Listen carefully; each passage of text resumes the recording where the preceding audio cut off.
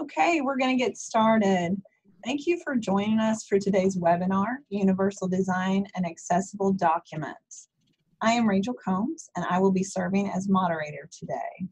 I want to welcome everyone to our second webinar of the Kentucky Inclusive Higher Education webinar series that will be offered throughout the 2019-2020 academic year. This series is aimed at increasing knowledge of universal design, disability in higher education, and is a collaboration of the Kentucky Works Post-Secondary Work Team, the Human Development Institute, the Commonwealth Council on Developmental Disabilities, and the Higher Education Recruitment Consortium. We will be using live captioning today, but we recognize that the technology is not always 100% accurate. However, it is intended to help improve the accessibility of the webinar for everyone. The video recording will be made available online to those who registered, and we will be sending that link out in the next few days.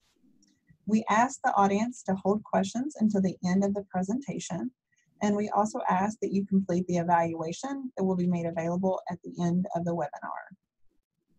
Now I'm pleased to introduce our presenter today, Patty Singleton.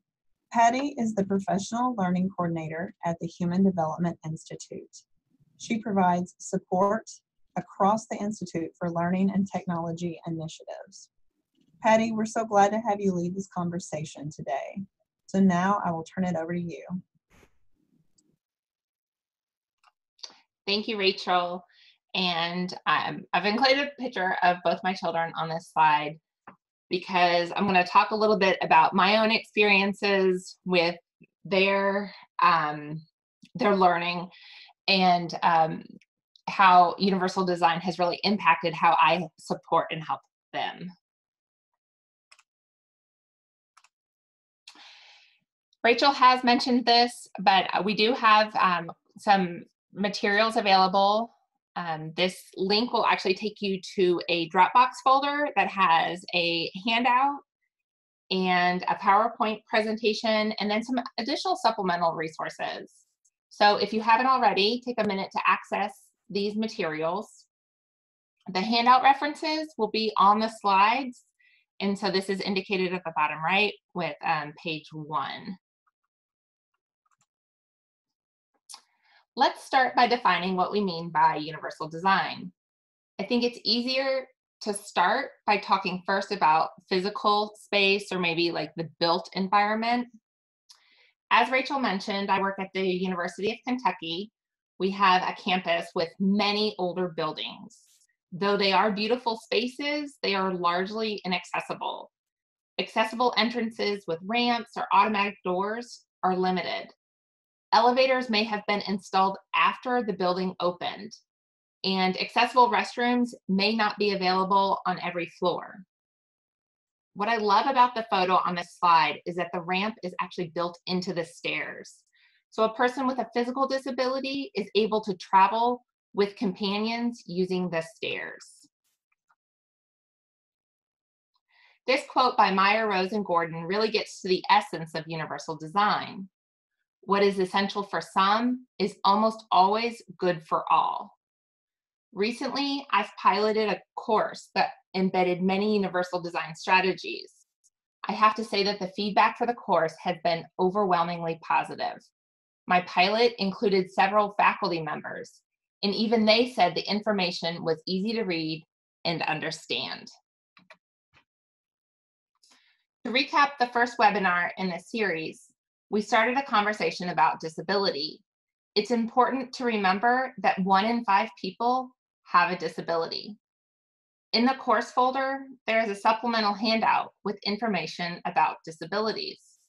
This includes several online simulators you can use to see and hear what vision and hearing impairments are like. The hearing loss simulator was the first time I was able to experience what my own mother has been going through with her hearing impairment. I am now more aware of sidebar conversations in meetings and trainings and what that means for those with a hearing impairment. When we said universal design is almost always good for all, The truth is, we don't know what the education and experiences of every learner who accesses the information we are providing. You may have a learner with a different cultural background, someone that English is not their native language, learners with different attention spans and interests, some who come from different educational backgrounds, and there may be a learner with a formal accommodations request. Using universal design strategies means that most accommodations would have already been taken care of. No additional changes are needed to meet the accommodation request. Our strategies can be summed up in one acronym, which is JUST, or JUST. We're going to spend the bulk of the webinar reviewing these strategies. Remember that the handout is available in the course folder. Our first strategy is to jazz it up. Boring presentations are not universally designed. A survey of college students found that none preferred a boring presentation. So what are some of the ways you can jazz up your information? The first way you can jazz up your information is by understanding what your audience wants to know. When I develop new content, I generally use a needs assessment to determine what my audience already knows. I don't like to bore people with details they may already know. A great way to do this is to use polling and assessment. A second idea is to tell a story, something that is short, rich, and entertaining. Learners relate to stories that are real and are told from the perspective of the individual. Storytelling is a universal language. We learn through the experiences of others. Stories can be written, audio, and/or video. StoryCorps has a rich library of 2 to 3 minute audio and video stories that can be linked in your materials. The StoryCorps library is extensive and easy to search.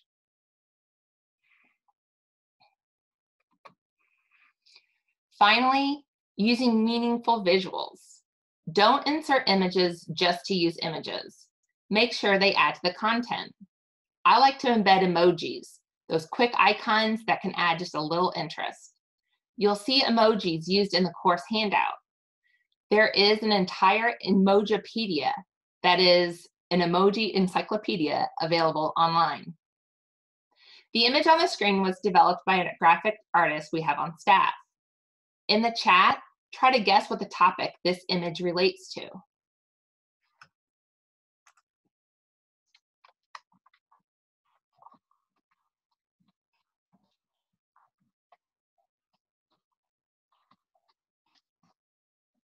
Math class. Caroline, that's my response as well. All right, yes, absolutely. Everyone pretty much got the gist of what this image was really trying to convey.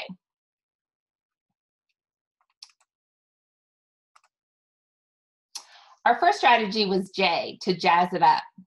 Take a minute to share with your colleagues. In the chat, describe one way you are already jazzing up your information.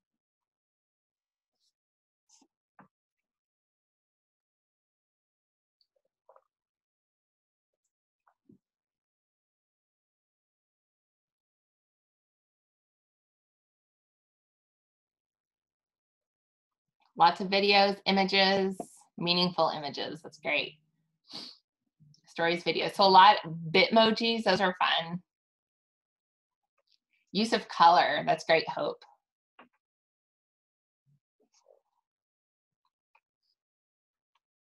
All right, so we've got some really great ideas. Our first strategy was to jazz it up. Our second strategy is to use multiple methods. Taking a look at your material through the lens of the user. Are you giving a lecture for an hour? Do you have a 25-page orientation manual of just text? Why not incorporate some additional methods to break up the material? One idea is to allow the learner to customize materials. For example, a learner may need a document printed in 15-point font. Another learner may prefer a serif font. Yet another learner might prefer the information be loaded into a program on their iPad. I like to give access to my documents using a public Dropbox folder and a bit.ly link. These instructions are saved in the course document folder. Typically, I give access to the course folder at least 24 hours in advance. This gives learners time to access and make modifications to the materials. Also, using bit.ly is easier than a user trying to type in a long URL like the one from the Dropbox that is displayed.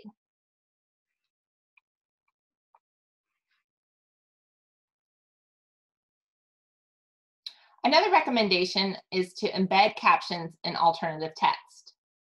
Alternative text gives context for the image. This is important for individuals using assistive technology like screen readers. It's also helpful should someone be on a bad connection and cannot download an image. Alt text also increases your searchability score in search engines.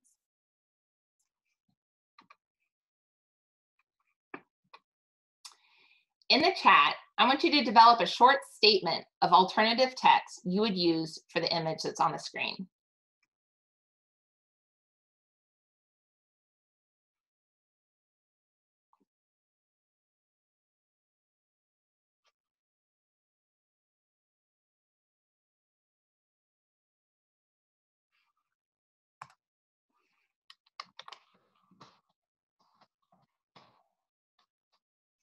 All right, we've got 4 children playing with foam letters in a school.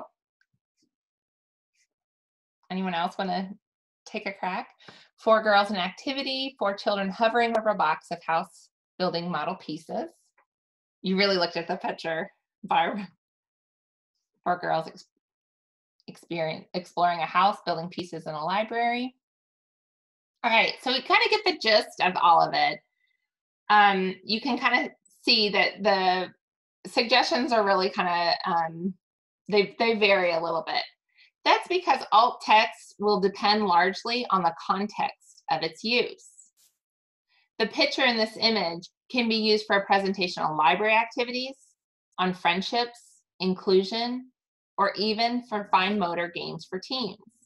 So if I was to look at our catalog of images, I wouldn't necessarily have a standard bank of alt text that would be used for that image every single time. It really largely depends on that context.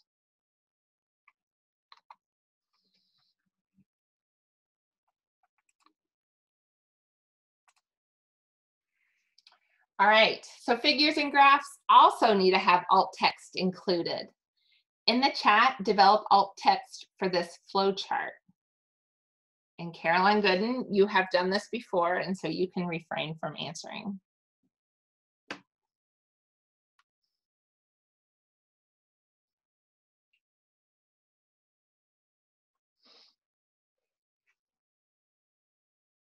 All right, Luann says a flowchart on when a lamp does not work, troubleshooting a lamp,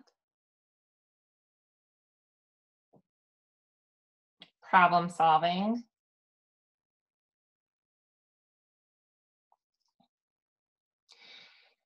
So the alt text is providing a text alternative to the image.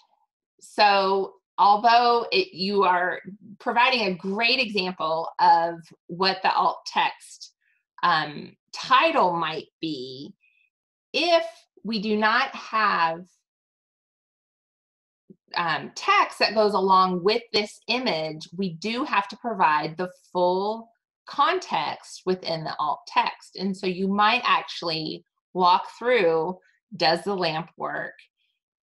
Check first if it's plugged in. If not, plug in the lamp. If it is plugged in, is the bulb burned out? So if you don't have that text written out anywhere else, which you might not for a simple graphic like this, then you would want to include the full explanation of what that image really is trying to say. Does that make sense?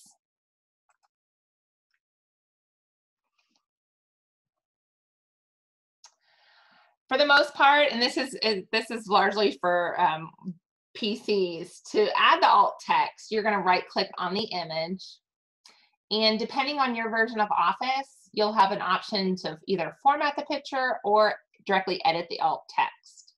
Macs, obviously, you have different instructions, and it's there that you're going to enter a brief description of the image.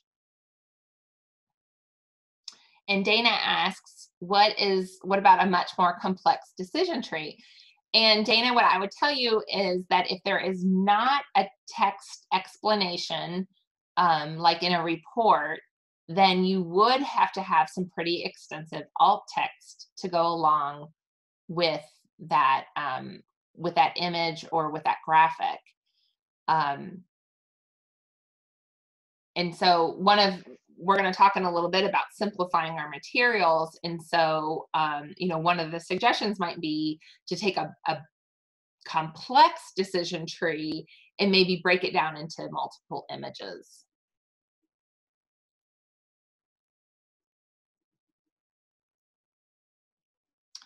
So adding alt text is fairly simple. I have found that the more recent versions of Office, including Office 365, those accessibility tools are becoming more and more easy to use and are more accessible in that they're kind of right there. You don't have to go through multiple menus to find them. And so, yeah, Dana, the alt text would be impossibly confusing for a large decision tree, but is a large decision tree impossibly confusing to begin with? So we'll talk about that in the next section when we talk about simplifying text. So captioning and transcription. If you haven't already noticed, we actually have a live captioner. And so in your Zoom window, you should have the option to turn the captions on. There's a lot of reasons why we would use captions. So you can see that this is an image from a YouTube video, and we have the closed captioning on. Closed captioning can be turned on and off. Open captioning is captioning that is always available. We also have a transcript. And so the captioning runs as the video is playing, and a transcript is the entire, all of the text from the entire, from the captioning.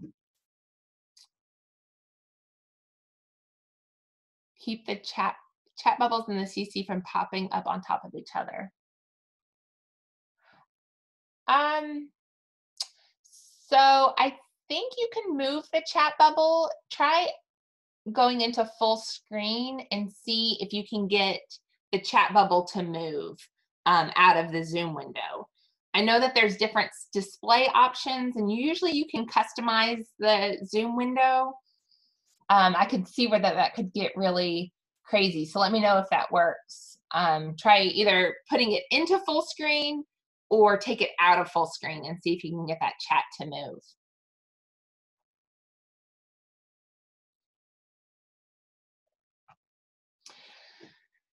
So the captions run along the bottom of the video as the video is played, and a transcript is a single document with everything stated in the video. Sometimes the transcript will also include the timestamp. 85% of Facebook videos are watched with the captions on. So in the chat, why do you like to watch videos with the captions on? Take a minute and type something in the chat.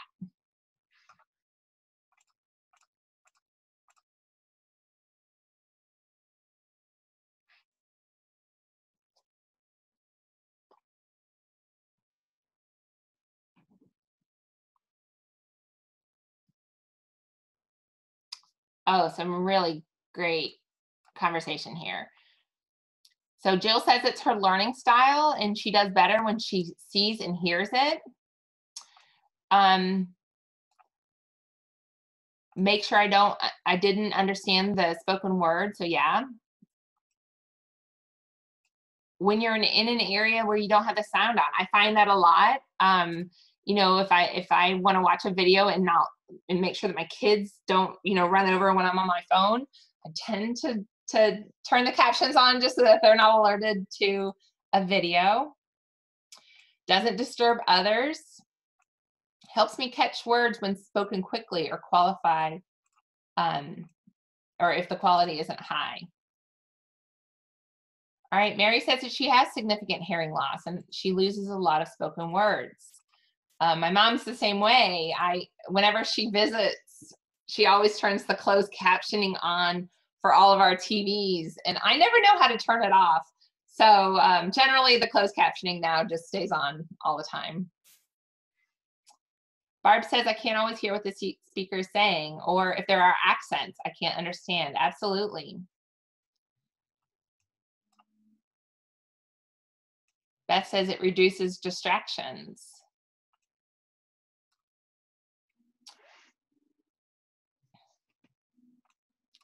Perfect. These are all really great conversation. Rachel says she likes to turn it on when running at the treadmill at the gym. So absolutely.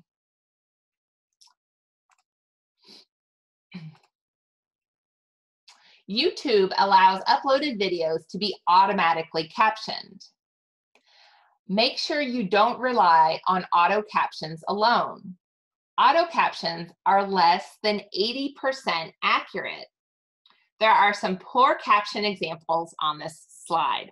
So I actually, there's a movement called craptions, hashtag craptions, and you can find some really funny examples of bad captioning gone wrong. And so we've got two that are auto captioned for live TV, and then we've got two internet videos that have been captioned. But the live caption or the auto captions, they're really not capturing, they're not even close to capturing the essence of what's going on. The woman who's cooking says, my wallet is gone, here we go. I realize how good I smell after being down in there. So nothing having to do with what she's cooking. And the baseball player was drafted out of jail, probably not what they were actually talking about. And then the internet videos, we've got Pikachu, Pichu instead of Pikachu, at first hated going to your bro give mom. So something probably about Pokemon. My son is a huge Pokemon fan. And then we've got the woman that says, too young to buy sheep today. Probably not even close to what they actually said. So I actually pulled a caption fail off of a university video. So try to guess what we're trying to say here. Take advantage of exceptional Birch unity with world-class backers. Anyone want to take a guess at what was actually being said?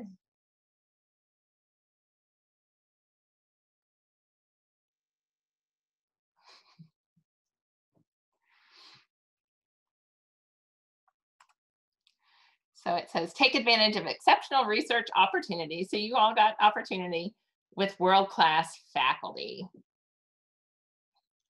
If you are gambling on only 80% of your captions being correct, you really have to ask yourself, is your message getting across? At HDI, we use a paid service that captions for us.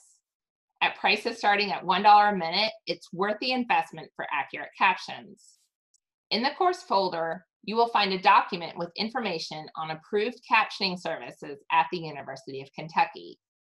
That includes both live captioning, we're using game day captions right now, and that document has the contact information for game day captions, but then also for our recorded videos. And so if you're producing materials and you need captioning services, I have 3 options listed that are approved at the University of Kentucky.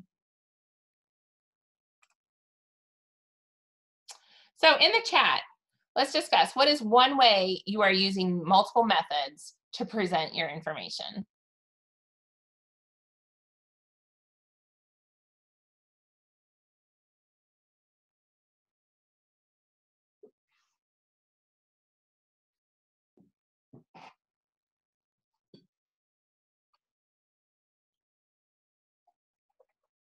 Kate said that she's using video demos. We do a lot of videos to record how to use software and how to use technology.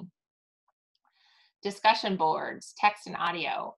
PowerPoint and handouts go hand in hand. Audio with transcription. Videos, peer discussions, games, and video submissions. Dana says she uses interactive options. Blackboard Collaborate. And so just like Zoom, you have the option of doing a web-based meeting. And Patty likes to break up her content with lecture in the morning and stations in the afternoon. So really some great ideas. Our first strategy was to jazz it up. The second strategy is to use multiple methods. And now our third strategy is to simplify. Simplifying text is not dumbing it down. It's writing to maximize the information you are providing. Think about it like recent trends in simplifying your wardrobe or decluttering your kitchen. The first recommendation to simplify your information is to use what is called plain language. There is a document in the course folder with recommendations on using plain language. For me, this is a way to make sure that my audience can understand the information I'm providing. Generally, for professionals, we write at a 9th grade reading level. If the intended audience is for family members, we try to keep it to a 5th grade reading level. The course I mentioned at the beginning of the webinar was written using plain language, and we got it down to an 8th grade reading level. The feedback from every learner was the same. The information was very easy to understand. This came from both faculty and staff.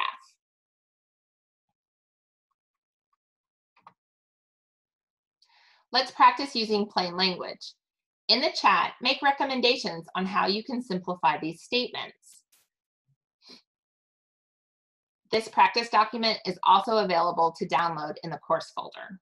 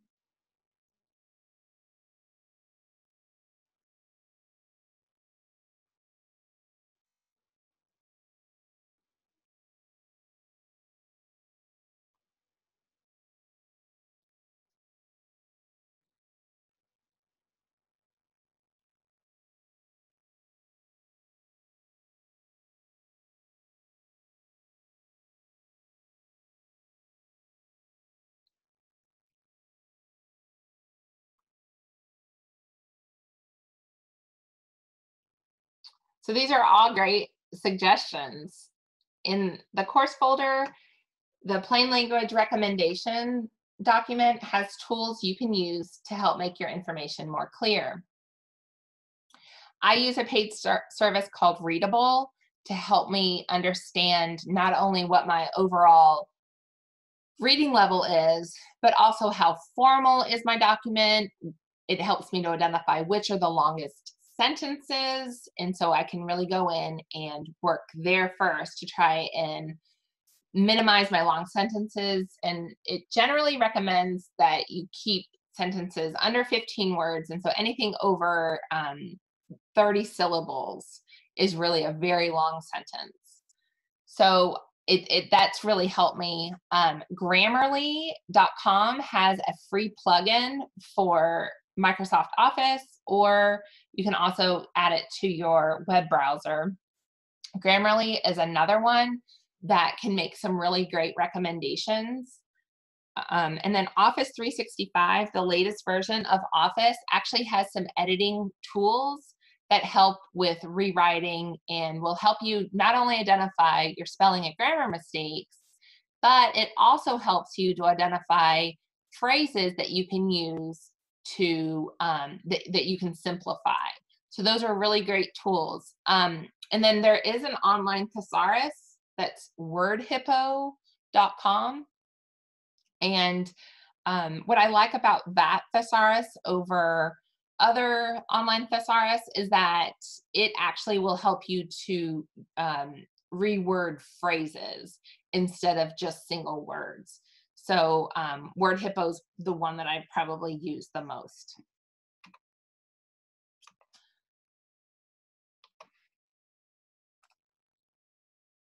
And then we have some of the recommendations. There are some professional thesauruses out there. So there are legal plain language thesauruses that you can use. And then the Center for Disease Control also has a great thesaurus for medical professionals that is this kind of the same thing where it has, you know, replacements for common words in the medical profession.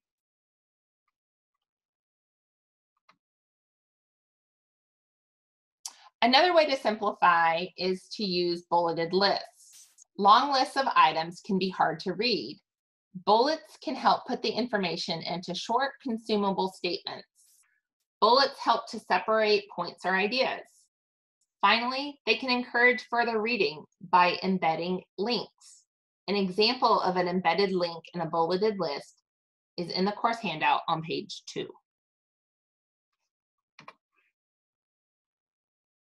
Using large, easy-to-read fonts is our next recommendation. So there are 2 different font families. There are the serifs, which are at the top, and then there are sans serifs. A history on the serifs, they actually date back to when Romans used stone carvings. The additional serifs were added to help distinguish letters. People tend to think serifs have a distinguished quality because of their traditional look. Current recommendations are to use sans serifs with your text. However, allowing the user to customize to their font preference is the best option. According to a study with students diagnosed with dyslexia, the fonts listed here had the best eye tracking and user preference scores. So we have a list of several fonts to use. Avoid overly stylized fonts like the ones listed. These are harder to read, especially when displayed on a projector.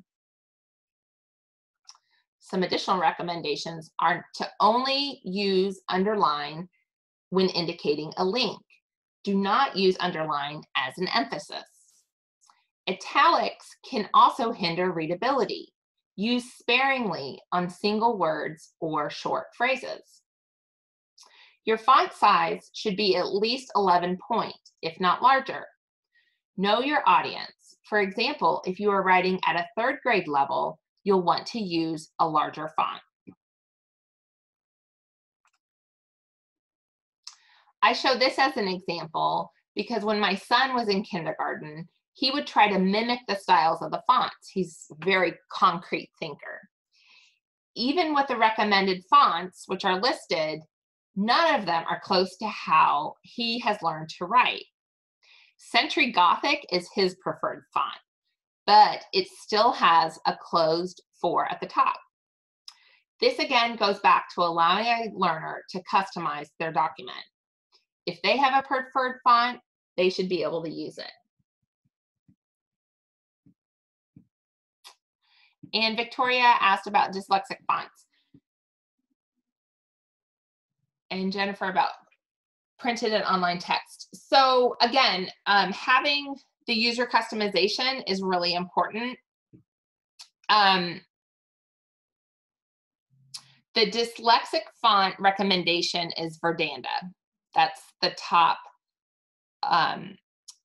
font. However, I do find that, again, it's not always the way that we're taught to write. And so depending on how the learner conceptualizes their letters, that might not be the best font option for them. There are some dyslexic fonts that have a little bit more weight at the bottom, which is supposed to help them, but those are not standard to like word processing. Scott's been using Calibri, and that's absolutely fine. To me, that's very similar to what Apple uses, which is that San Francisco font. It's the default, and so it's what has a lot of research behind it in terms of readability and usability. And Jennifer, again, the fonts that we tend to go towards, Open Sans is usually the preferred font. But I will say that, and I didn't include this in my presentation, but we have started using a new,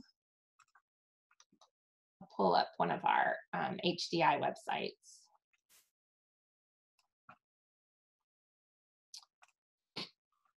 This is our online learning center. Let me log out real quick so it's a little bit easier.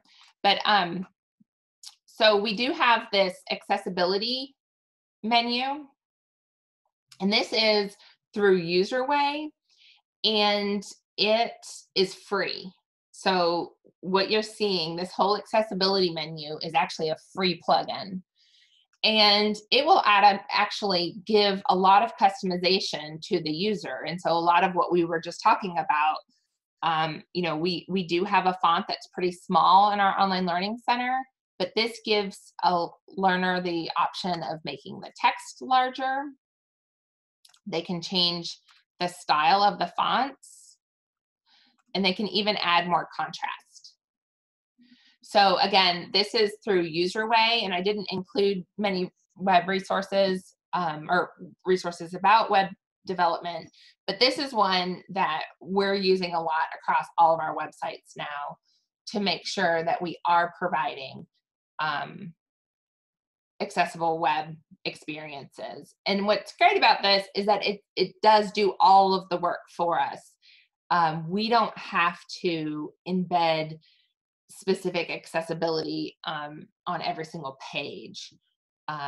Even its page reader is really very good, considering it's an automatic reader.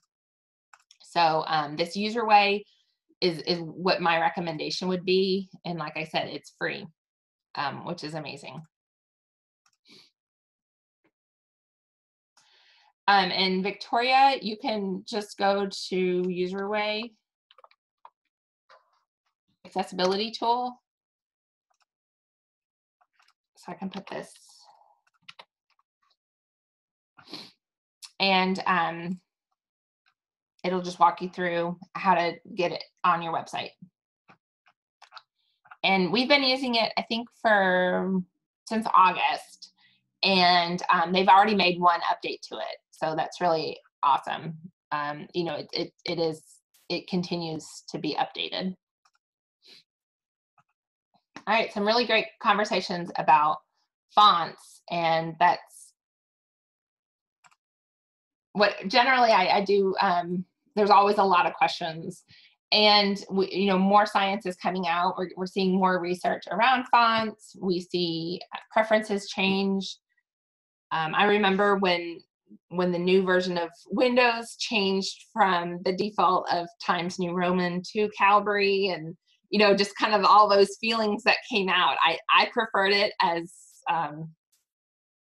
somebody that's whatever is between Gen X and millennial. That was definitely my preference, but I know that other people had strong feelings when that did change. All right, so any other questions about fonts? That was good discussion. Okay. Our next recommendation is using heading styles. And I have an example of what the styles toolbar looks like in Word. So there are a few reasons why we should use headings. And I'll give you two examples that of people that I've actually worked with. And so imagine being someone who is blind and you have access to a course syllabus, which you use your assistive technology to read to you. You need to find the due date for an assignment. The course syllabus is 26 pages long. You would have to listen to the entire syllabus to find that one due date. If the instructor would have used built-in headings, you could use the navigation to jump to the section of the course labeled due dates. So the navigation that builds into a Word document is really pretty incredible. I use that a lot to jump around in Word documents. A second example may be your master's thesis. It's 245 pages long. You just realized your level 2 headings should be bolded and centered. This means you must go through all 245 pages, find any level 2 headings, and bold and center it. Had you used the built-in heading styles, you could make all level 2 headings bold and centered with just a few clicks. And that is a real example. I've worked with graduate students in the past to help them understand how to use the heading styles because they were doing it all manually. But really, you can modify these styles, you can add new styles. It's really pretty great. If you've never modified heading styles, there are plenty of websites and YouTube videos that deal with this specific topic. And so we won't go too far into it because there are so many resources out there. And what's great is that it does transfer to a PDF. And so if you like that look of all that navigation within a PDF, if you use those heading styles in your Word document before you convert it to a PDF, then all that navigation is there, and it really makes it an easier document. The next recommendation for simplification is making good use of white space. And just know that this is intentionally blurry. White space is the empty space around a document. The example on the left has much more text. The subtitle is longer. There's not as much space between the columns. So the page looks really crowded. Rather than having lots of text, using white space really kind of defines the areas of the document in the version on the right. This gives your eyes and your brain a break. This is another example from the Center for Plain Language and the CDC's Epidemic Intelligence Service website. So these are two versions of their website. The revised site has simpler headings and stronger graphics. The site uses a user-centered design that has simple language and navigation that helps different audiences find the information they are looking for. Here are examples of slide design with better use of white space. The top right slide are several quotes from Steve Jobs. The remaining examples are the same quotes, but single quotes per slide and a powerful image. Which grabs your attention more? Use the chat to respond.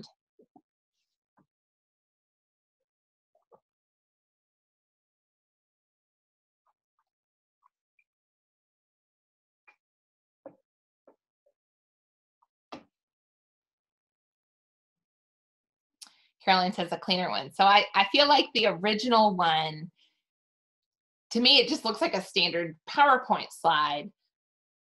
But the after ones, they're simple, and they're beautiful. They're really, it's a neat use of space with the bolding, the larger letters. It really kind of catches your eye. And I think that if it would have been in the original, if I would have been in a session with the original, I probably would have just kind of glanced over these, but nothing really would have stuck out.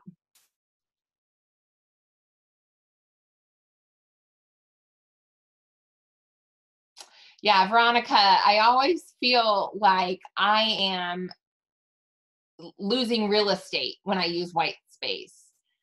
But I think looking at these before and afters, it does help me to remember that you really do have to include strong visuals and good use of white space.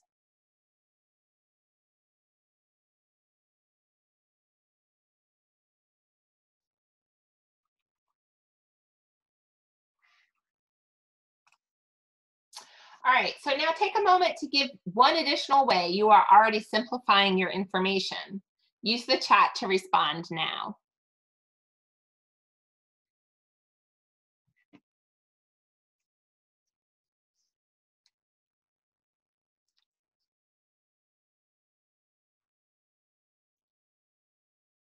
All right, so we've got some good use of bulleted lists, which is awesome. All right, so to review, we've looked at strategies to jazz it up, use multiple methods, and simplify. Our final strategy is T, to test it out. We're going to start looking for people who can help us provide feedback. At HDI, we're really fortunate to have not only individuals with disabilities on staff, but also a consumer advisory board that helps us provide feedback to the content that we're developing. Microsoft and Adobe products have built-in accessibility tools. Using the accessibility checker during product development or after to make sure your documents meet accessibility standards. Other accessibility tools can help with color contrast, grammar, and readability. Several resources are listed in the course handout. So are there any other methods that you're using to test out your materials?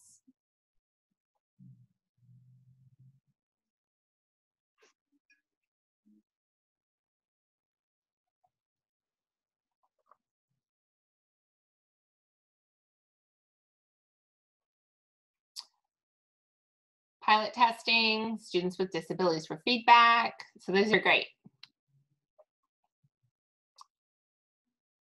Blackboard has Ally built in. That's great feedback. So I hope our JUST model has given you some new strategies to consider. The handout and resources are yours to keep, and I would definitely recommend downloading them, although I will keep that, that link up and active. You may ask yourself, why is universal design important? For me, it's money. It's less expensive for me to create universally designed materials than to have to edit documents later to meet accommodations. For this webinar, we did not need to ask for accommodation requests because we had already planned to meet the needs of all learners. In addition, there are federal laws that say that we as government entities should provide education in the least restrictive environment and to use simple language. Harvard and MIT are having to pay in a big way. This lawsuit was filed by the National Association of the Deaf. This claim is that much of their course material provided lacks closed captioning or that the captions are inadequate. Remember our discussion about captions. Both universities have massive amounts of online material. So in closing, I don't create perfectly accessible documents every single time. There are things that I do to make my documents more accessible, and there are things that I do to make my documents less accessible. Margaret Atwood said, if I waited for perfection, I would never write a word. I don't personally expect perfection every time. I try my hardest with the resources I have available. To wrap up, go ahead and use the chat to ask one additional question you have. As we are running close on time, be sure to include your email and I'll be happy to get back with you.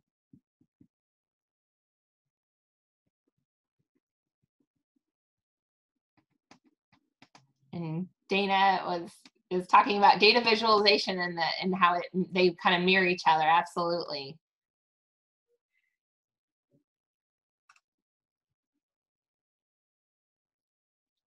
And Rachel, since both my screens are taken up,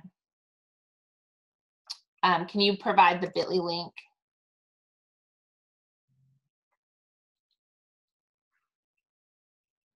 Yes, I'll do that in just 1 second. Sorry. You're fine.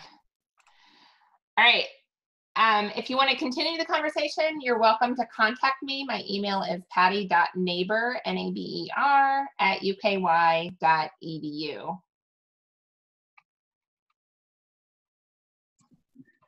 Okay, thank you so much to Patty for sharing today. And I just wanted to open up the floor for any questions.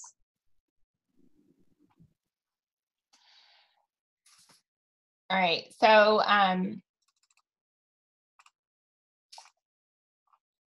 Emily asks, is there a way to add captions to PowerPoint presentations? So Emily, the Office 365 version of does have built-in captioning, so I can actually turn this on. But these are all auto-generated captions. And if you participated in the last webinar, they were not anywhere close to being perfect. And so, yes, you can add the captions to a PowerPoint presentation, but I would give the disclaimer at the beginning of your presentation that they are auto-generated. And these actually weren't that bad.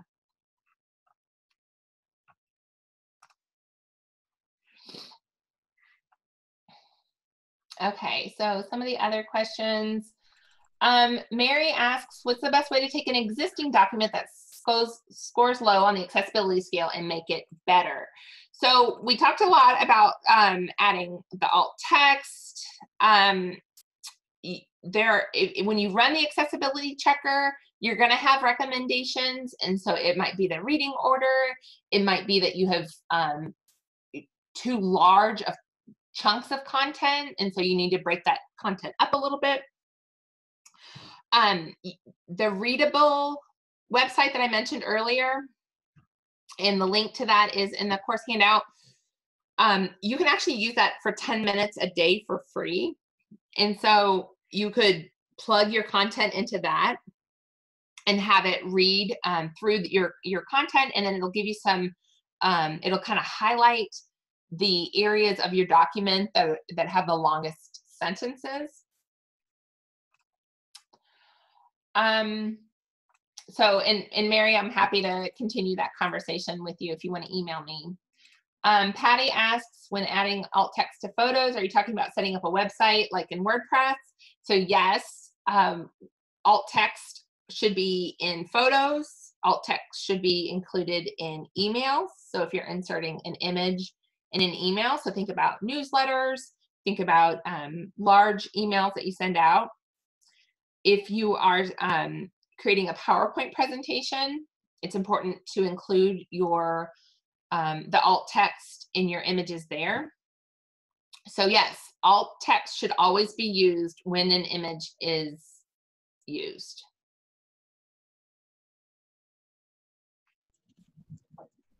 Okay, any other questions? Okay, well, I just put something in the chat box, but if you all wouldn't mind to complete the survey. It's just a few questions. We just want to measure how helpful this was. So if you could just take a few minutes, I'll also send that link out in an email as well. But I want to thank Patty again for today. I think this was a great discussion. One announcement is that our next IHE webinar will be on Thursday, January the 23rd. And that one is titled Universal Design for Learning, Designing Classrooms for All Learners. The registration is now open, and I did send that link in the chat box, but I will be happy to share that in the email as well. Another thing I wanted to let you all know is that even if you did attend the live session, I will be sending out a link to the video once the recording is complete. So be on the lookout for that as well. And I just really appreciate you all attending, and please let us know what we can do to help.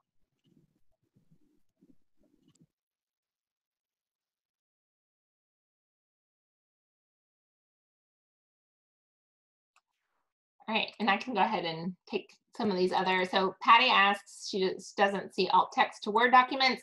So Patty, when you right click, it's either going to be format picture or add alt text. It's really depending on what version you have. And I am using, oh, that was probably for Patty. Yeah, it depends on your version of Word. And then Mom Allie, look for a color contrast analyzer. Oh, I sent that to Adam. So look for a color contrast analyzer. I actually have one installed on my computer. I can actually show you the one that I have installed. And what's nice about this is that I can pick the foreground color, which would be white, and then the background color, which would be the blue. And then it's going to tell me if it meets minimum standards. So it failed for regular text, which would be like in a document, but large text would be obviously for a presentation. But I did fail the enhanced. So, so this color contrast analyzer, it's called the CCA. This has been my favorite one because I am able just to use the dropper to choose the colors, and it really helps me to determine whether or not I meet accessibility standards, which obviously I do not.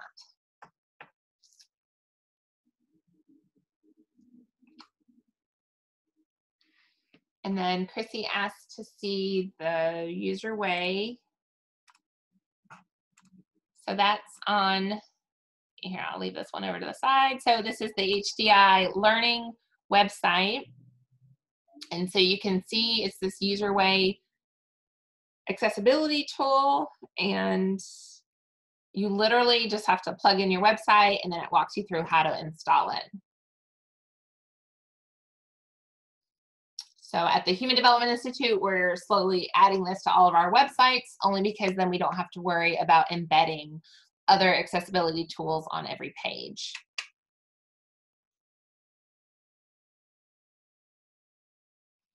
Yes, and the Wave tool will actually give you, so if you plug in your website, it'll actually give you the errors, and Wave, the WebAIM is a fantastic collaboration between multiple universities, and they have some great information on accessibility.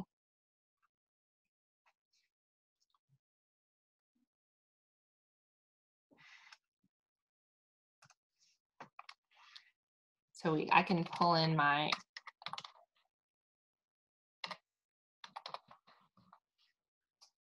we'll look up the HDI website, and it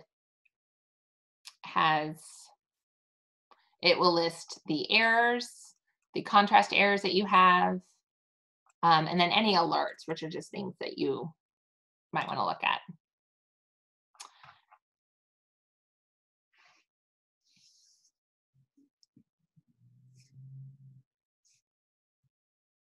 All right. Well, thank you all so much. This was a great conversation. Great questions, and feel free to email me if you have any additional questions. Thank you so much, Patty.